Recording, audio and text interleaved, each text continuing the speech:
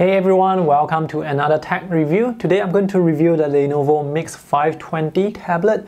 This is the upgraded model from Miix 510, which I have also reviewed on my YouTube channel about 1.5 years ago. Now before I say anything else, first of all, special thanks to Lenovo Singapore for providing me with this review unit as well as the active pen tool so that I can test this out for you guys.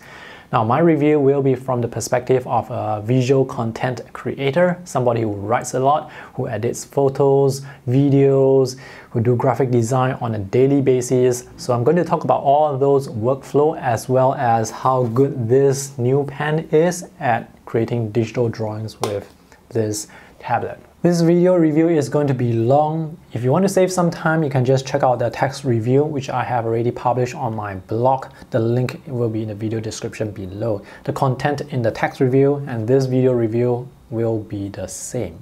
Okay, let's talk about the design first. The build quality is very solid. This is a 12.2-inch screen with a resolution of 1920 by 1200, so it's Full HD. The aspect ratio is 16:10, so it's a bit taller compared to 16:9 aspect ratio screens. I personally like this aspect ratio. I don't like those screens that are a bit too narrow. So on the back we have the stand, and here, can you see here? This is the recess area so that you can pull up the stand very easily. And this is the Lenovo hinge. It's quite tight, but if you are writing or drawing on it, as you press down on the screen, the stand is going to go all the way down like this. Now this is sold around US $900 to $1,000 depending on where you are buying it from. And for that price, Lenovo includes the keyboard as well as the active pen too. So in terms of value, this definitely has more value compared to the Microsoft Surface Pro, which doesn't include the keypad, which doesn't include the Surface Pen. And right now, you can see that the screen is blank, and this is one of the downsides of this design. So earlier on, as I closed the keyboard, it would put the computer to sleep, but as I open up the keyboard, the computer doesn't wake up, so I have to press the power button here on the right side to wake it up. Typing experience is fantastic. The keys, they have very good travel, but the keyboard is a bit thin, so as you are typing, it does wobble slightly. Not a big issue, it's perfectly usable. In fact, this keyboard is quite comfortable to type with. The only downside to this keyboard is, just now I mentioned that closing part, and this small trackpad. It's usable, but it's a bit too small. I prefer using a mouse, so this is not a big deal for me. Now this keyboard has backlight, so to turn on the backlight you just have to press function and spacebar and it will turn on. But there is only one brightness. It's either on or it's off. This keyboard has two control buttons, one on the left and one on the right. I have to say this because there is only one control button on the Microsoft Surface type cover. There is no right control button. This button here, this is crucial to my workflow because whenever I'm using the pen, whenever I'm using the mouse, I need to access keyboard shortcuts on this side of the keyboard. And for example, if I'm doing some work right now, I need to use some keyboard shortcuts. I want to move this blue box below the red box. I can use the keyboard shortcuts by pressing the control button and push this box down. But with the Microsoft type cover, I'm not able to do that because the control button is missing, and my hands, well, they are not that big enough for me to stretch to click 1, 2, and 3 buttons like this. So I have a lot of shortcuts I need to use here. Control plus, control minus to zoom in, zoom out, control L to create a new layer, control O to open, control P to print. Let's just say that this button, this control button on the right side, this is extremely crucial to me. Let's look at the ports that are available on the Miix 20. So you can actually just pull off the keyboard very easily. It connects to the tablet. This is a USB-C first generation, and this is USB 3, the usual type A port, full size. This is the power charging port. These little holes here, they are for the air intake. This is the hinge. These are the speakers, and this is the recess for the stand. On the right side, we have the power button, the volume buttons. This is the 3.5mm audio jack. I'm not sure what this is. And speakers here as well. The metal back has a smooth surface. And here, this is the micro SD card slot. So if you want to expand your storage, you can get those tiny micro SD card slots at really affordable prices. The storage inside this particular unit is 256 gigs.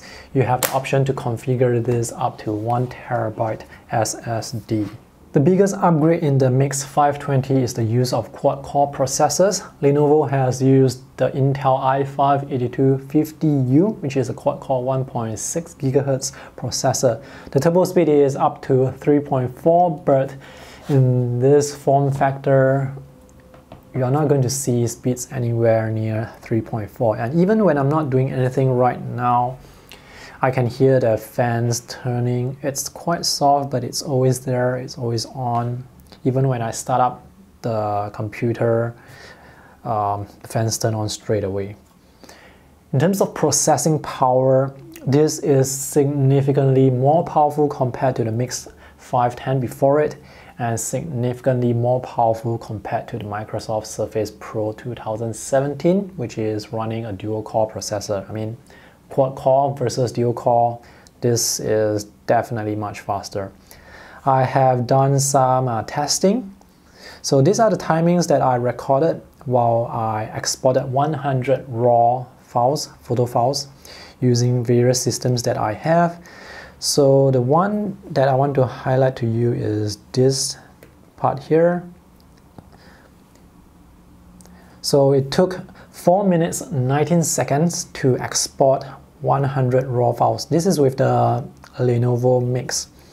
With the Surface Pro, it took 9 minutes 33 seconds. So the Miix is 2 times faster. This is 4 minutes plus.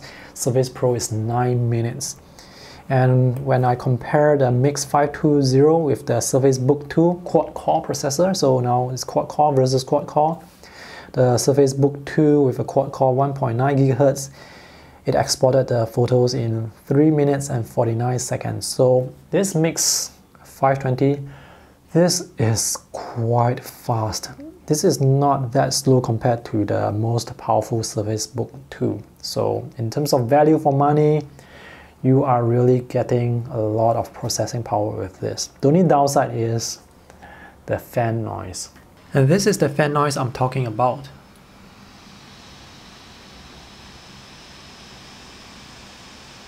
Those are the only benchmarks I'm going to show you because I don't run benchmarks for a living, and benchmarks, they don't tell the whole story.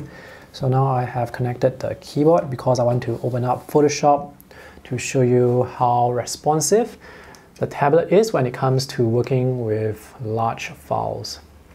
So let me just launch Photoshop. This is Photoshop CC, and this is running on Windows 10. So the launch is quite fast.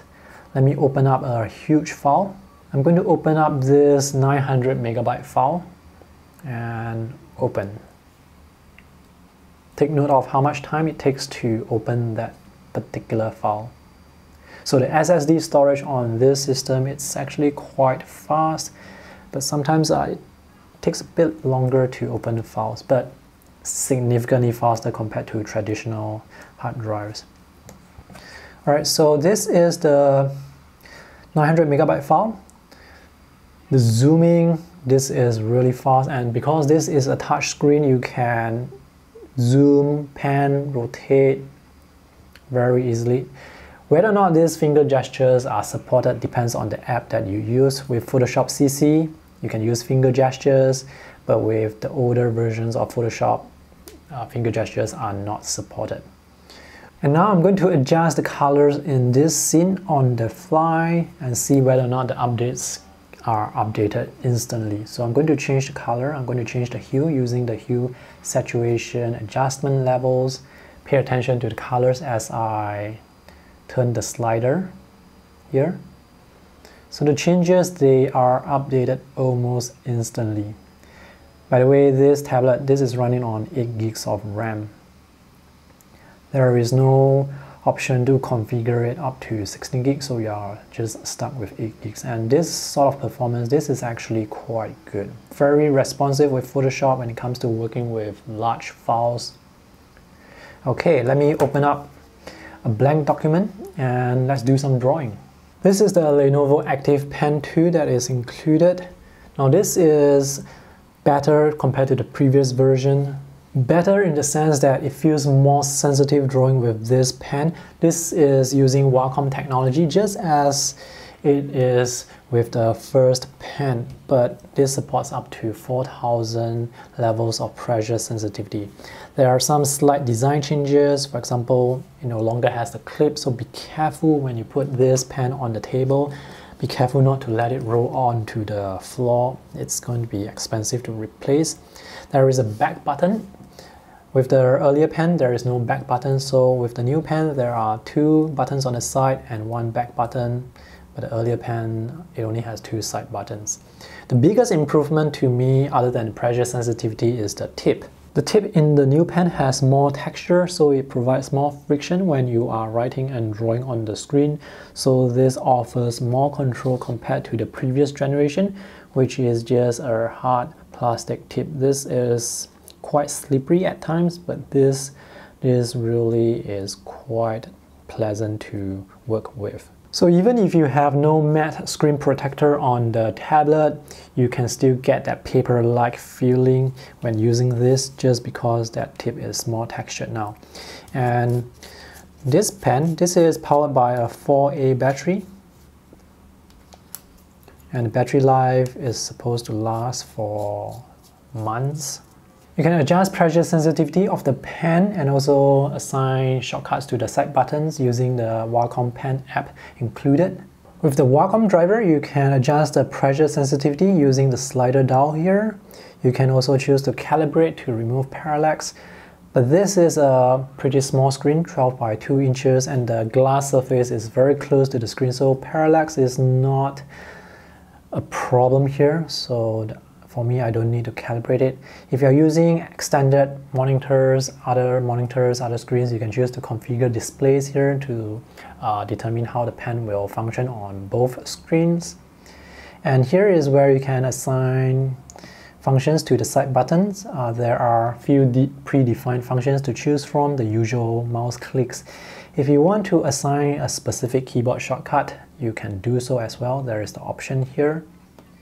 And right up here, by default, the ability to configure the top button here is not available.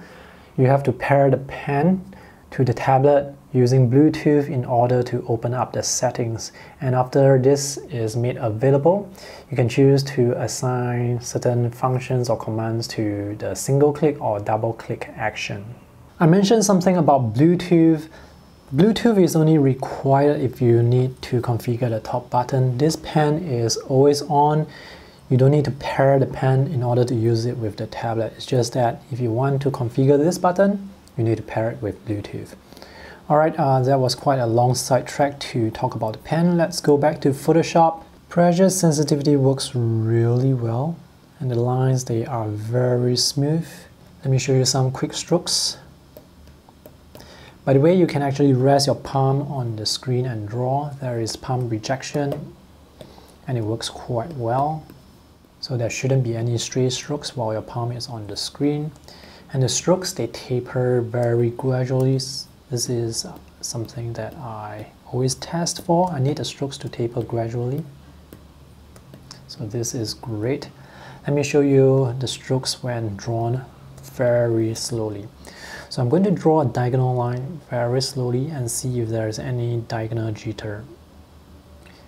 For many of the electronic styluses or digital styluses that I have tested, when drawing lines like this, they wobble, they jitter, so they have this wavy effect going on.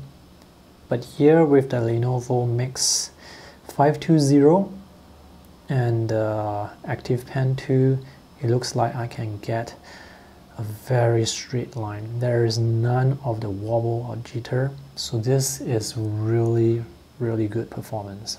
The initial activation force is very light, so you can just draw very lightly on the screen and it should give you a very thin line. And this is a very accurate stylus.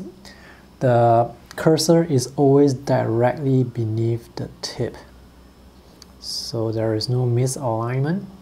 Very accurate. The tip is very small and it protrudes out slightly, so as you are drawing, you can always see the line come out from beneath the tip, and that is great.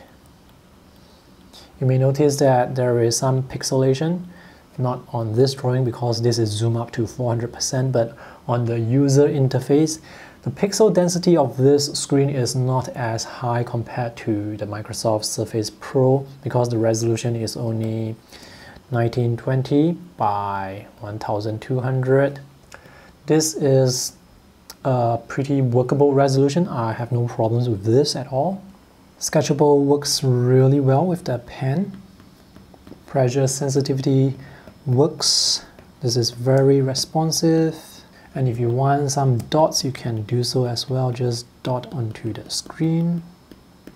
No issues with Medibank Paint Pro as well. Very responsive. Pressure works great. The lines come out just the way I want them to be. I would say the experience is quite close to using those normal graphic tablets or those pen displays.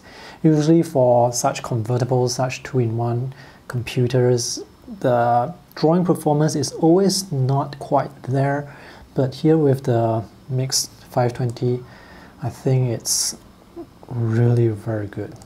One of the main reasons why I think the drawing experience is so nice is because they are using Wacom pen technology. This is Affinity Photo. Pressure works here quite nicely. This is Adobe Illustrator. Pressure works fine. One thing I really like is you don't have to install any graphic drivers. So the Wacom driver has already been installed. You don't have to do anything else, and the pressure just works with all the apps that you use. This is Krita. Pressure works fine. This is Artrage. Pressure works fine. Oops, there is a stray stroke. Now the thing with palm rejection is, in order to get perfect palm rejection, you have to make sure that the pen is close to the screen so that the cursor appears. When the cursor appears, there's going to be perfect palm rejection. But problem comes when you put your palm down like this before the cursor shows up. So for example, my little finger here, it touches the screen before the cursor shows up, so I get a dot like this. But if I were to make sure that the pen is closer to the screen before I rest my hand, if I do this, then no stray strokes. I have to make sure that the pen is always touching the screen before my hand. This palm rejection behavior is similar to all other stylus I have tested. So always make sure the pen goes to the screen first. If you want to take notes, you can definitely do so. The app that I'm using right now is Wacom Bamboo Paper, and it's able to capture my handwriting quite accurately. And when taking notes, there is no lag at all. You can use the pen like a normal mouse when working with other apps. This is Adobe Lightroom, a photo editing app. So I'm using this to adjust the dials here. By the way, the color support on this screen I measured using a Spider 5 Pro color calibrator. It measured 89% sRGB, so the color accuracy is quite good. Not as good compared to 100% sRGB, but 89% is definitely good enough for graphic design work. But if you need to compare colors, if you really need critical color accuracy, then you have to connect an external monitor to this. And the only way to do that is to get a USB Type-C to a graphics port cable, because The only two ports that are available on this Miix 520 is the USB-C and the USB Type-A. The last thing I want to talk about is battery life.